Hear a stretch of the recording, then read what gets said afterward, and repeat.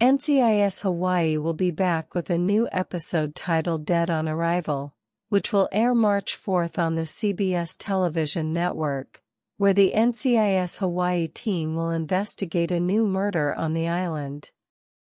At first, Jane will be with Lucy and Ernie in her office.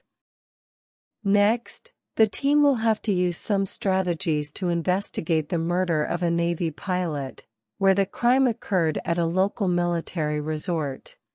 After investigations, the team discovers that a criminal enterprise that smuggled drugs used pineapples to insert the substance in liquid form, in order to not arouse suspicion.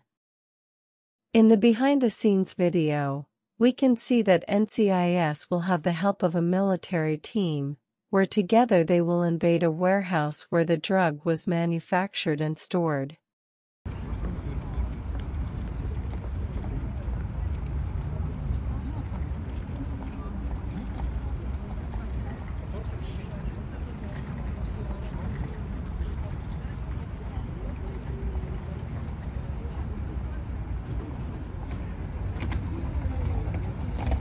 In order for the team to get to the culprits, Kate and Lucy will be disguised as a newly married couple.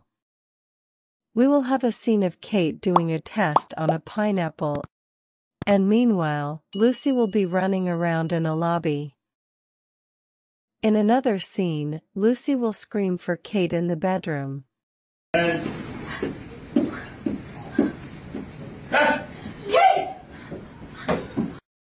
And in this sequence, we see her jump from a balcony.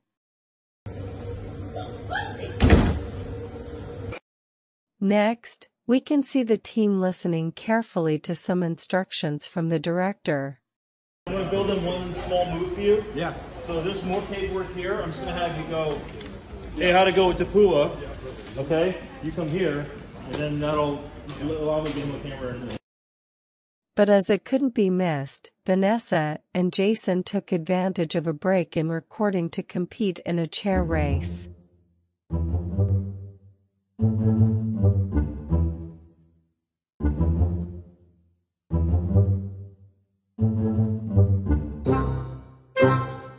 And at the end, according to the behind-the-scenes photos, we will have a scene of Kate and Lucy reunited with the whole family at Jane's house, celebrating another mission successfully accomplished.